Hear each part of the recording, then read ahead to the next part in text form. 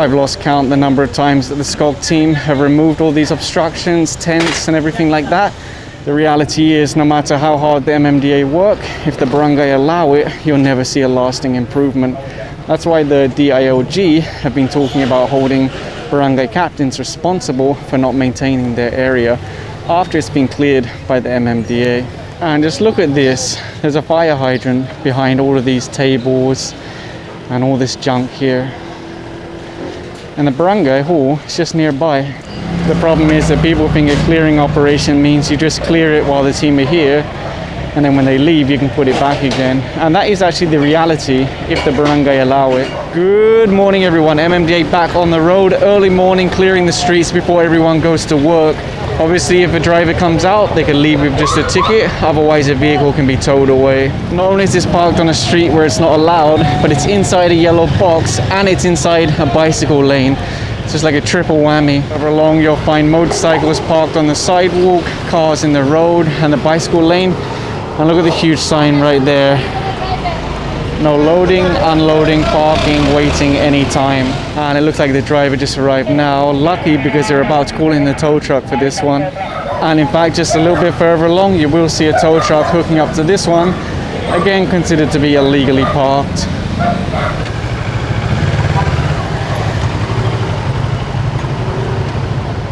What you'll see as you go inside is all the sidewalks are taken by motorcycles.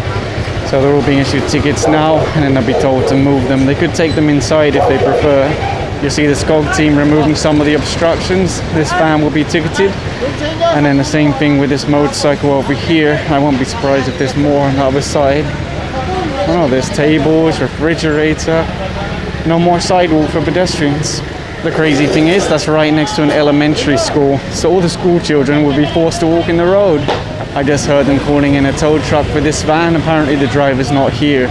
So obviously he can't take a ticket and he can't move it. A lot of people treat the sidewalk as their private parking space, but it's really not meant to be that way. Oh, I didn't realize in the background there, they flagged down that rider, small schoolgirl, no crash helmet. Daddy has a nice helmet though, in LS2.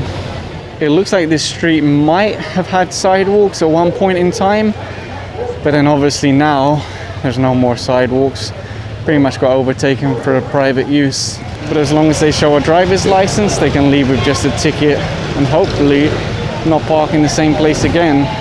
Of course, it's not just motorcycles being ticketed for obstructing the sidewalk, it's also cars like this. Many of the riders have come out, have asked, can't I just push it inside? If it was inside before they arrived, no problem, but if it's on the sidewalk, they're really going to ticket it. Otherwise, you'll move it when the enforcer's here, and then you'll put it back when the enforcer isn't here. A problem with many of these motorcycles is that they don't have license plates. So you have to look for the chassis number or the engine number to put on the ticket. That one that's parked on the sidewalk is being hooked up to the tow truck. They're putting the tow bar at the front now. And I think those motorcycles are also going to go on the back of the tow truck with this one. This Angkas rider was just asked by someone, why doesn't your son have a helmet? He just ignored them and continued driving forward.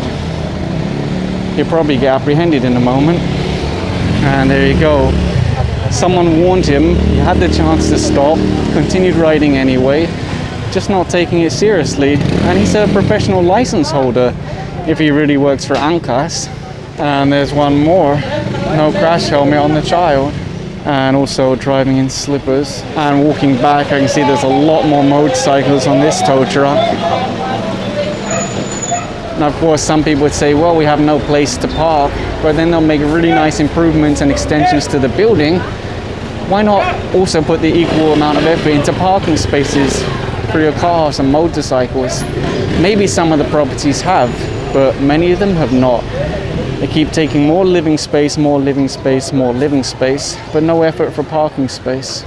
So there's the barangay hall, and then look at the sidewalk directly next to it. And this is after they already started removing stuff because they know the MMDA are here. Now, as someone who regularly walks around the streets, I know how hard it is to use the sidewalks. Now imagine if you're in a wheelchair. Just think about that. People don't care though. Some people do not care. Wheelchair users, prams, even elderly, they need a nice clear sidewalk to move safely. even regular pedestrians, people who are very healthy, very fit, very mobile, it's not fair to force them to walk in the road and take the risk of being hit by a car or a motorcycle. And you'll see 2 more vehicles being ticketed over here. And another one here. There is a lot of signs telling people not to park, but a lot of people just treat a sign as a challenge rather than an order. Dyan lang ako, but he's driving the wrong way on a one-way street. They're asking for the license now. I just don't understand what people are thinking. They see so many enforcers and then they're like, I'm gonna do it anyway. Another day, another taxi. I really wonder if that off-street parking requirement for PUVs is being enforced. I guess not really. There's 3 people on this motorcycle and the one on the back is wearing a bicycle helmet. That's an expensive ticket. The helmet alone is 3,000. The slippers is 500. I think excess passenger is 1,000. So